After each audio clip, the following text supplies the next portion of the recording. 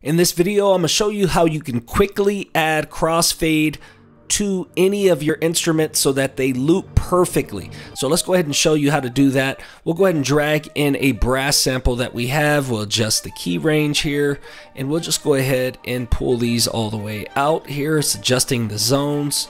And let's go ahead and listen to the sample first. And as you notice, it cut off there. So what we want is it to not cut off, and it's really simple. All we got to do is go under loop mode, click forward. Under loop start, we'll go ahead and adjust this loop start here. And then what we do, the last step, is we're going to adjust the loop fade. Now let's listen to that same exact sample.